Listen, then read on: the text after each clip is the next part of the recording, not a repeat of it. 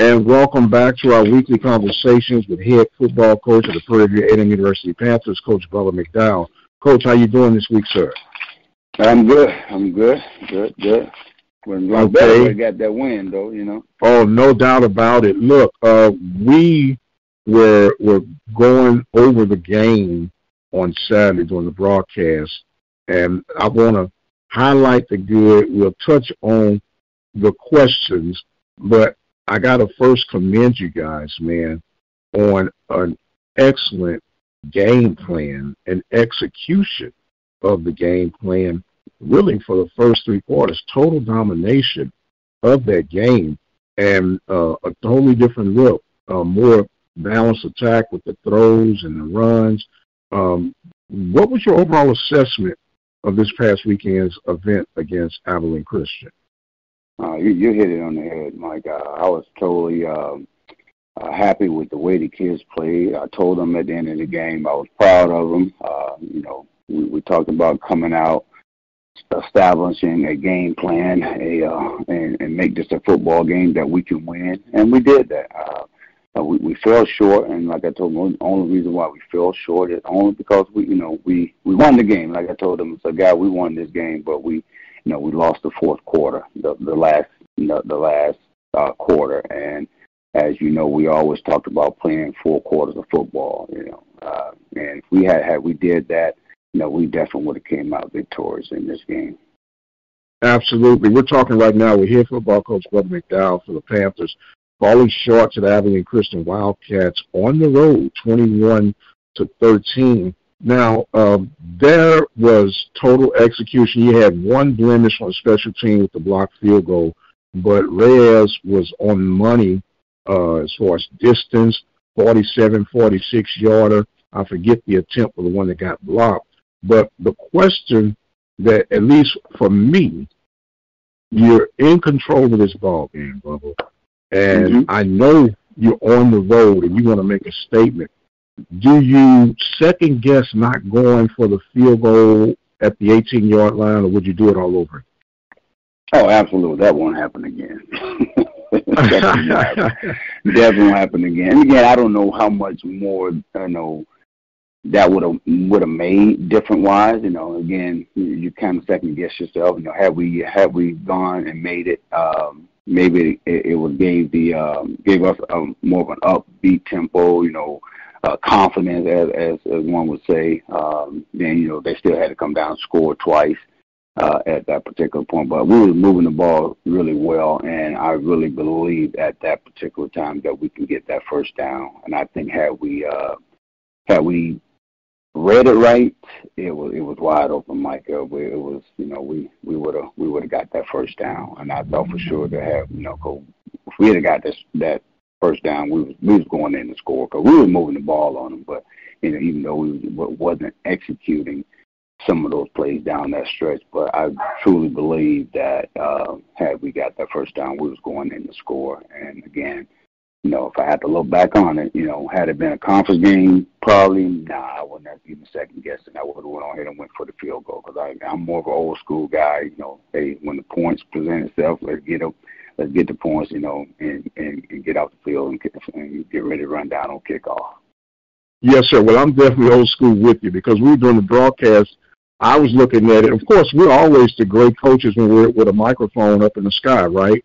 But you get that 9-point lead. You're on the road. Your defense, man, I can't overemphasize how excellent those guys. They were hitting these guys in the mouth all night long. And it seemed like it gave them a little bit of momentum, they being the Wildcats. After that point is when the wheels started getting a little bit wobbly in that fourth quarter.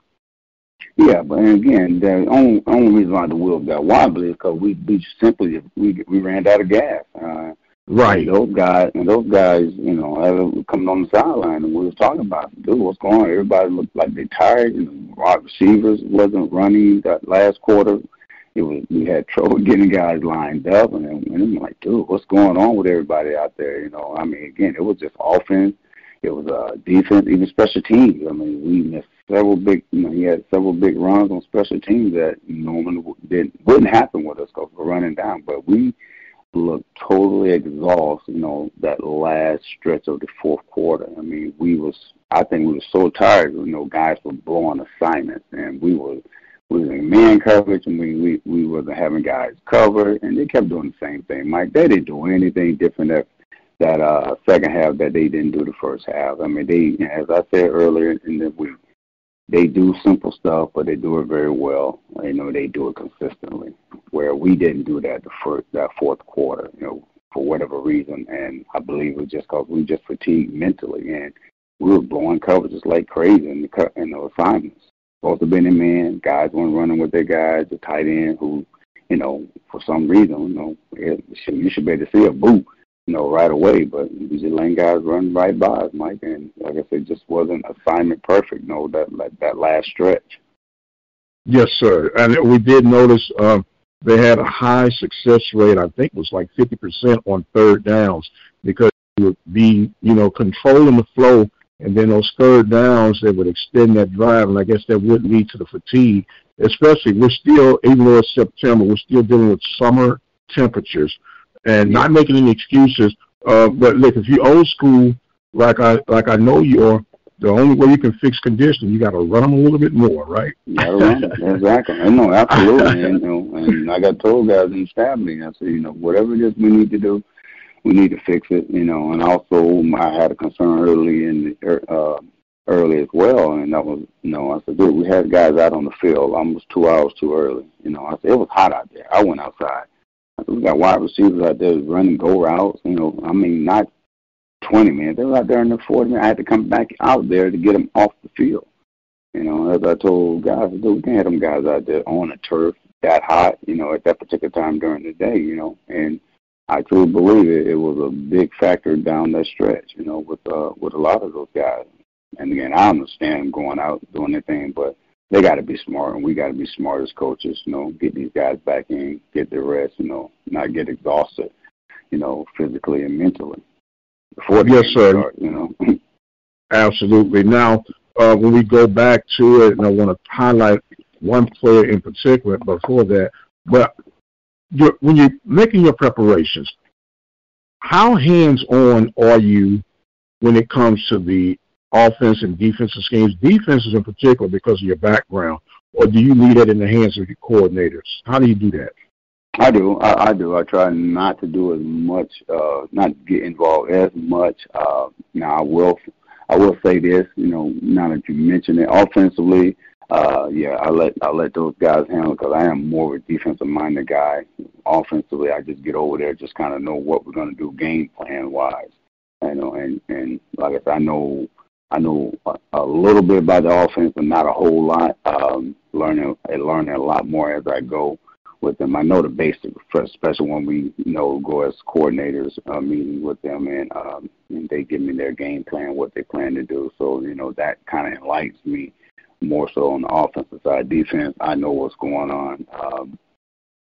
Again, had we not making excuses, had we had all our guys there for the game, we were missing 5 DBs, and of those 5 DBs, we had 4 of them were starters. One due to a personal deal, Travis Pearson.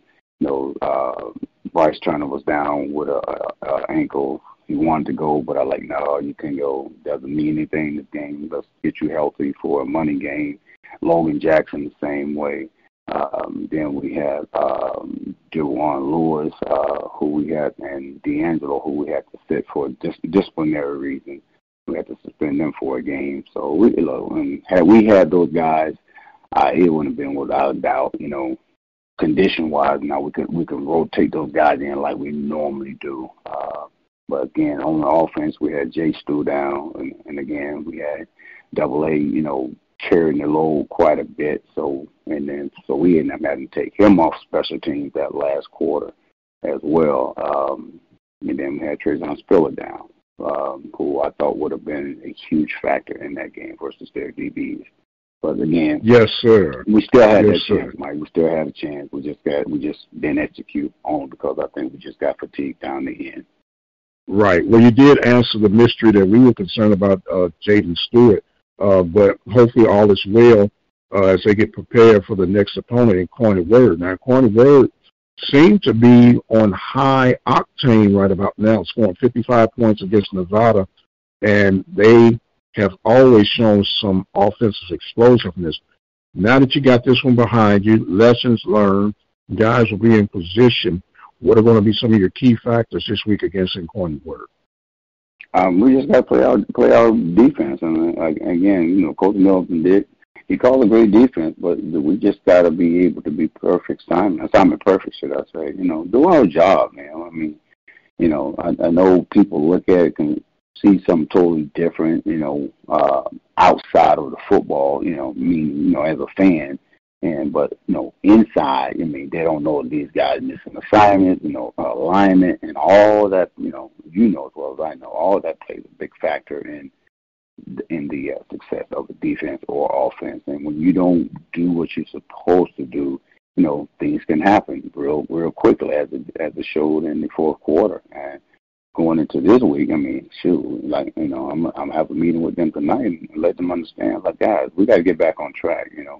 If you guys got to get a little extra running in, after practice, you got to do that. If you want to be that team, that we talked about at the beginning of the year, you got to do the extra in order to win this weekend against a really, really good team. Because again, if we don't, or if you don't, we can get exposed really, really fast. So it's going to be very important that we don't repeat a fourth quarter that we had from this past weekend with these guys. We got to play 4 quarters of football, with a really good team coming in, throw that thing air and out, as you mentioned, scoring 55 points. So we're gonna need everybody, to be as perfect as possible against a good team, defensively and offensively.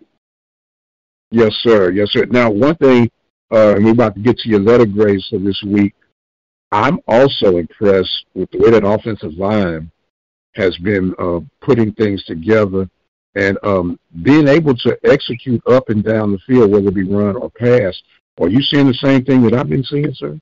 Yeah, Coach. Like I said, they know how good we are. And that, again, that's why I told the coach, I said, look, man, we got a good team. You guys know that. I said, when you guys go in and correct these young men, hey, I said, I don't want you guys beating them up. I need you guys just coach them hard, but don't beat them up. Because again, they played a good game. Like I said, I think we won it, but again, we just ran out of gas at the end. So I need you to help me just continue to build their confidence up.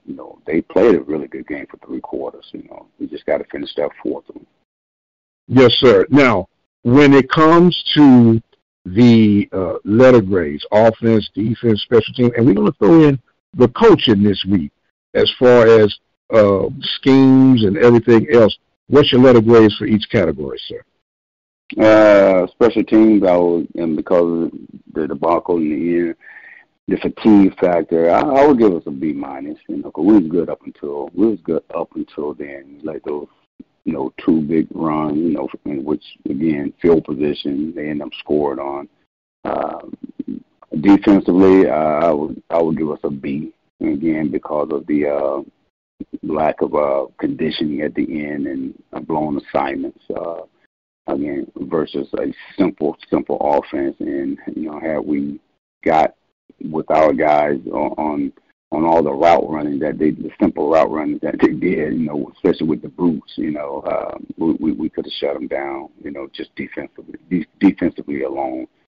So again, we just got to get in better shape, and do our assignment. Offensively, I would give us a B plus. I would give a B plus because again, we kind of. Again, I keep reiterating, it goes back to the conditioning part. We kind of stalled a little bit, I think, because of that. And then we wasn't able to move the ball. But again, those guys got to be in condition, especially on offense, as you know. They got to be in condition, and they got to get lined up. That last quarter, we was like all over the place, and we yelling on the field to get these guys lined up when they know they should have been in a certain position to execute the play. So and that in itself, as you know, we couldn't go fast enough for them, because now we got guys moving all across the board.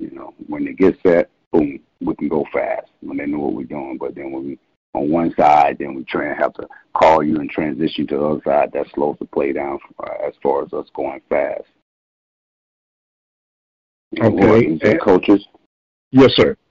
Yeah, coaches. I get the coaches. A B plus too, because even at the end, I thought again, as a defense coordinator, offensive coordinator, they had a great game plan, but as well as I know, great plan is only a great game plan is only going to be executed by those players. So we as coaches, again, see something not working, we got to be able to make an adjustment really quickly, especially in critical situations like that. And again, I thought we should have did something defensively, but again, I didn't step in. But I will from this day forward, voice my opinion. If I have to make the executive decision, I would do that at that particular time, if it presents itself again, because I was looking at it as they were doing the same simple boot stuff, and our guys was tired, wasn't covering. We should have just went to, our bread and butter, just a zone coverage and let them run right into it. But again, we live and learn as a head coach, and now I know, and we're gonna get better. So I'll give them a B plus at best. Okay, very good. Like I said, man, an exciting brand of football. Very pleased with what we've been seeing thus far, not just as a fan, a supporter, as a broadcaster, as a reporter. Everything is heading in the right direction. Now, Bubba, I failed to ask you this at the beginning, but I got to ask you now, man, and the people probably want to know this too. Every coach has something superstitious-wise that they do. What is yours, man, before the game? What's your routine that you have to go through before the game? I'm going to be honest, Mike. I really don't. I don't have one. Every game I go on, I'm doing something different. First game I didn't do anything. I just kind of stayed in the locker room, and then second, this game, I actually went outside. Me and Lieutenant Robinson, we went outside and we just started talking, looking at the guys warm up, and so got them off the field, went back in and got dressed, and then came on back out. I don't have one that I know of, but if I do, I'm pretty sure they'll let me know, because a lot of my guys, they're very good at watching me and doing certain things. I know like during practice, they can kind of, quote me verbatim, before I start doing something, one of the guys, sir. Okay, hold on, this is Coach McDowell, yada, yada, yada, yada, and we have fun with that, right. And I love it because, they know me, I know them. They know what I expect from them and what they expect from me, but it's fun. Like I said, I don't know if I have any really at this particular time, but I'm pretty sure I do. Just haven't really noticed it. Well, I know you got to have some certain type of music you like listening to kind of get your mind away. And I know you got your game plan. You've been grinding. What kind of music you listen to, Coach, before game time? I listen to all. I do a little R&B. Sometimes I'll switch it up. I do a little gospel. Again, it just depends on what I'm feeling at that particular time. Or shoot, next thing you know, there might be a little rap. So I listen to it all. It just depends on what Bubba McDowell. Okay, is it going to be that 80s rap, 90s rap, or this new millennial rap, Coach? It's both, but I'm old school. It's more that 80s, yeah. It's more. There you go. So a little LL Cool J in there. Little LL, Run DMC. I got you, man. I got you. Fight the Houdini. Yeah, fight the. Oh man, there you go. Well, look, Coach, you put whatever you need to put in your mind as we get ready to host the Incarnate Word Cardinals this weekend. On the Hill, 6 p.m. is the kickoff. You can listen here at the Open Mic Broadcast Network from beginning to end. Coach, I want to thank you so much for making yourself available as usual. I'm going to give you some closing thoughts and comments at this time, sir. Yeah, like I said, we played well. We played well enough to win. Everybody can see that. A lot of guys, a lot of people, should I say, been calling, and just, supporting the PV football teams and keep your head up. And truly thank you guys for having our back. You know, we will get better, guys. We continue to get better. Like I said, we just got to be able to, again, just finish out that fourth quarter. You know, I want you guys, that are able to come out to watch us against a good football team this weekend coming up, and support the team, and help us, to a victory. Cheer us on to a victory, because it's not like we don't have a chance. I know a lot of people didn't give us a chance with ACU, game we should have won, and they probably saying the same thing against URW. So, come on out, cheer us on, and watch a good football game. All right, Coach Bubba McDowell with the Prairie View A&M University Panthers. I am the radio guy, Dr. Mike Prince. Thank you guys so much for joining in with us. Don't forget you can follow me on Twitter at The Mike Prince Show. Subscribe to the YouTube channel, the Open Mic Broadcast Network. And until the next time, you guys be blessed, and we'll see you on the other side.